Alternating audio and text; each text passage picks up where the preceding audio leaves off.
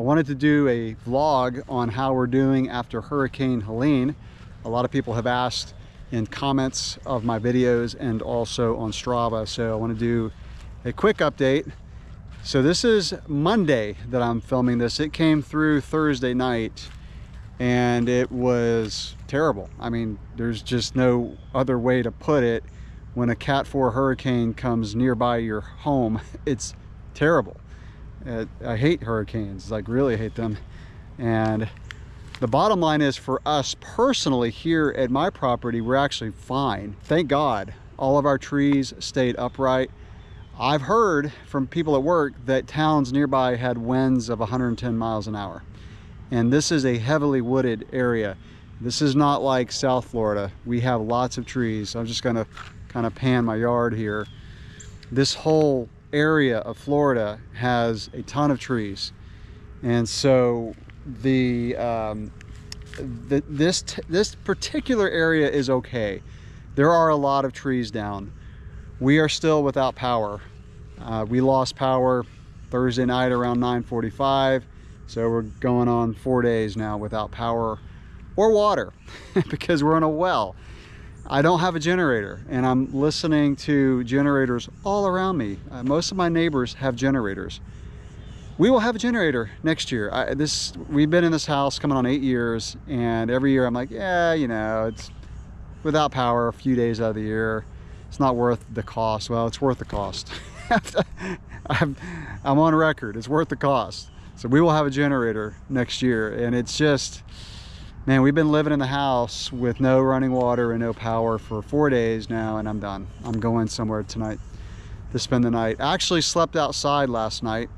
I had that Eno hammock that I got a while ago and wanted to review, and right when I got it from Eno, the weather got hot and I was like, camping weather's over. Well, it was cooler. I mean, it's September.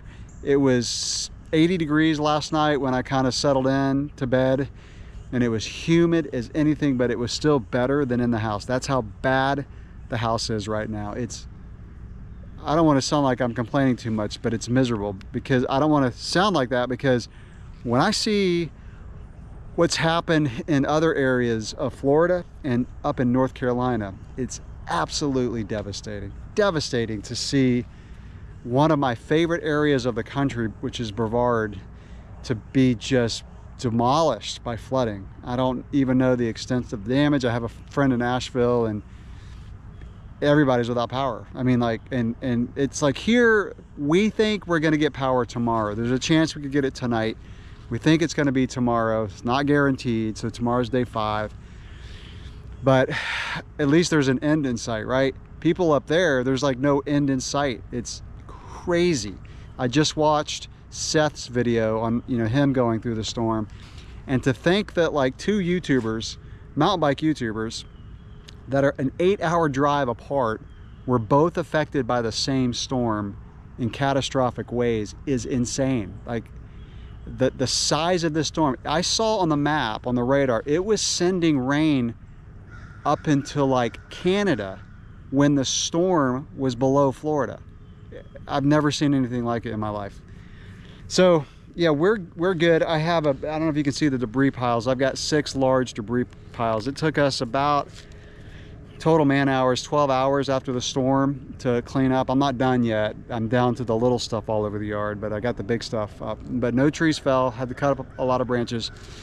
But as far as mountain biking for me, and probably Seth too, from watching his video, not in our near future, to be honest. I don't know how long it's going to be before our trails are open back up. I know we had a Cat 1 come through in August, and they were shut down for, I don't know, a couple weeks, but it was about 3 weeks before I got back here. I usually wait until the trail crew gets out there. After the trails have been cleared, I wait about a week or 2 before I ride, because there's still a lot of debris, and I just wait for it to kind of get wind blown and ridden in, packed down before I get out there, because you really can damage your rear derailleur if you get crap in there. You know how it is. So I just wait a little while. So it's probably going to be a month before I get back out on the mountain bike trails. Now, I had planned to go to Asheville, or Brevard really, in 3 weeks. I already got the Airbnb reserved. Really nice Airbnb. A buddy of mine's going up there, and that's not going to happen. So I have a really sweet demo bike that was sent to me by one of my favorite companies. I can't say what it is yet because it's under embargo. The release is at the end of October, so I'm gonna have to change my destination. I'm looking at North Georgia, maybe Chattanooga area to get up there. I really need to hit some chunk on this bike because it's a longer travel bike. So that, my original plans are canceled. So, but you know, big deal, right? I mean, I've heard of people that have lost farms. When I say lost farms, I'm talking all of their animals perished and their barns were wiped out by flooding. A buddy of mine at work was telling me about that. He has relatives and friends up in Asheville and whatnot. So, you know, the fact that we don't get to mountain bike for a month or so, it's just one of those pleasures of life that if it's gone for a little while, in perspective of what other people are going through, really not that big of a deal, even though it does suck. I can't mountain bike right now, but you know, I can gravel ride, right? I can get out. I've got tons of gravel roads around me that I can go ride, and so, you know, is what it is. But again, just wanted to do a little update here on how we're doing. There are parts of Florida that were just devastated, and I don't know the extent of it yet. Just talking to a guy at work today. Well, he was working on our building, doesn't work for us, and he has a house, or had a house, in Steinhatchee, Florida. But I don't know if you've seen the news on Steinhatchee and Cedar Key, but storm surge just wiped it out. I mean, the downtown areas were just demolished, and he said his house is gone. I asked him if he had insurance. He said no. He said it was just too expensive to insure for that reason, right? You know, this is probably the most catastrophic hurricane that I've ever seen in terms of widespread damage. Like, you know, Hurricane Andrew in Miami just demolished towns, but it was only in that area. Like I said before, this is a storm that an 8-hour drive away has impacted 2 areas. And it's not just North Carolina, right? I mean, it's like Eastern Tennessee and other parts of Georgia, and I don't know. So let me know how you all are doing on the East Coast. How are your mountain bike trails? How were you affected? Do you still have power?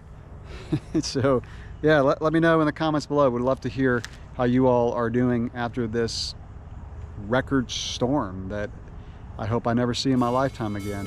All right, so that's gonna wrap it up for this video. Catch you in the next one. Thanks for watching.